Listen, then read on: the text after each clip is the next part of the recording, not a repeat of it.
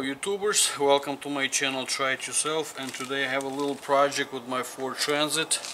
As you know, the guys that are coming back on my channel, this is my rebuilt title vehicle and it was hit over here on the right passenger side. So I had from the very beginning a leak somewhere in coolant and I couldn't find it what was the reason until last Saturday when I was doing the change oil. It actually finally burst. I hope this is the problem, but anyway, at least one of the problems. Maybe there's another one, but this one is a little elbow, and I'm gonna show you a little. That's a elbow on an EGR valve. That's what it looks like.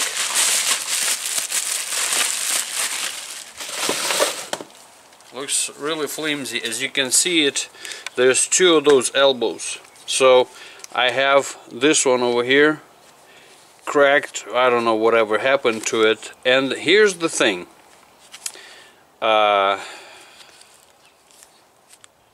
this has a special tricky screw from the Ford. So this is not a regular Torx bit, but this is first of all with a secret, and as you can see, this is 5-point star bit. So this is Torx plus TS, and I got this set from Amazon, so I'm gonna give you a link below this video. You're gonna be able to find it. Otherwise, I call all of that, well, not all of it. I call AutoZone, I call Advanced Auto Parts. I didn't try Napa or right here. So that's the one. If you're gonna be doing that yourself, I don't see the number over here, but yeah.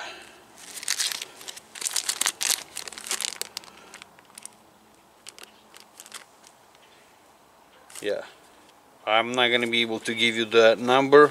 I think this is like a Torx.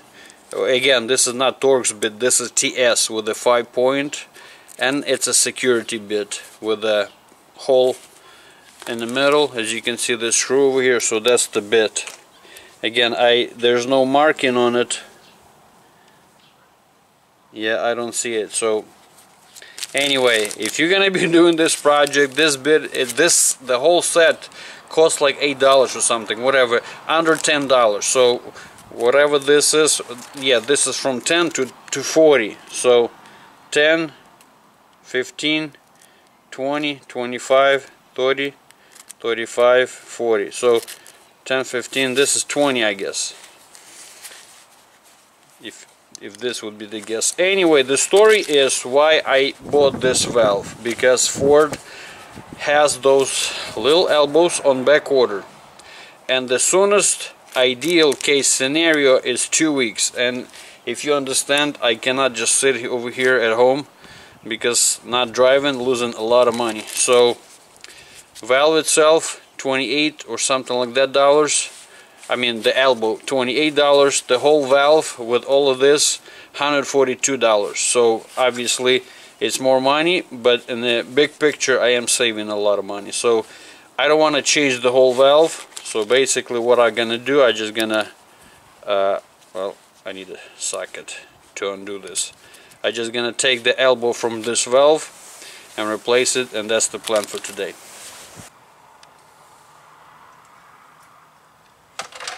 Well, to undo this, well, I really don't want to break it any farther than what this thing is already.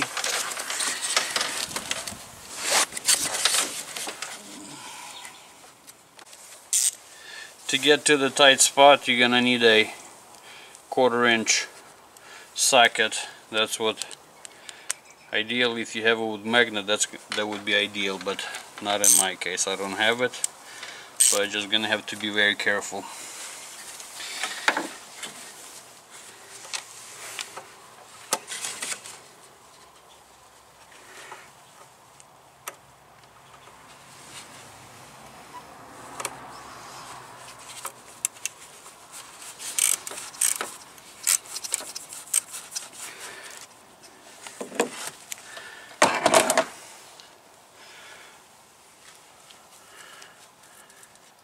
It's actually,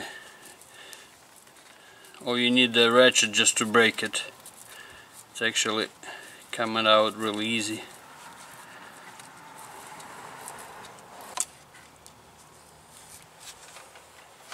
Yeah, see, that's the screw.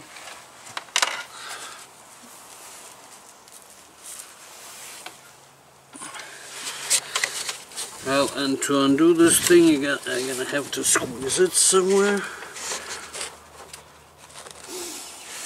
Anyway, it's a little bit tough. You gotta squeeze this plug from the top over here, this, and over here on the bottom, and then this thing get released. So we got it actually in two pieces. So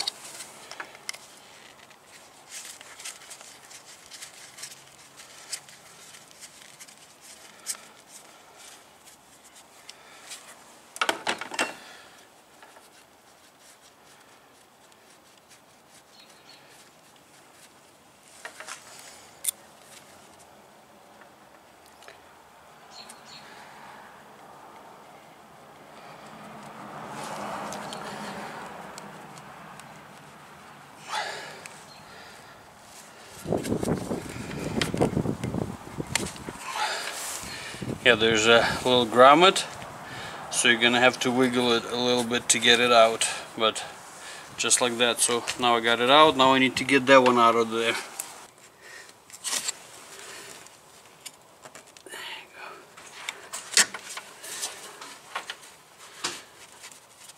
And we got it.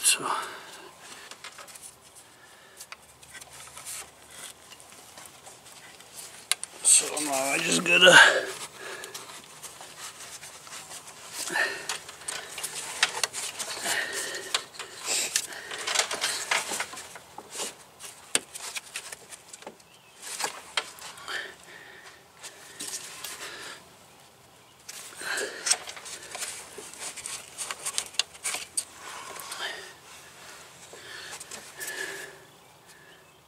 okay, it's in.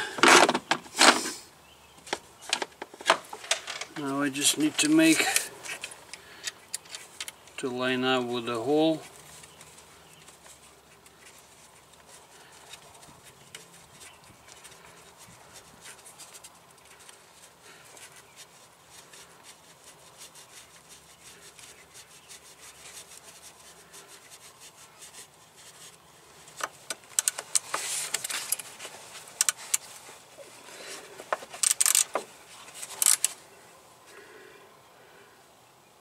You don't want to go crazy too tight. Well, there's actually metal ring in there, so you want it tight but not too tight.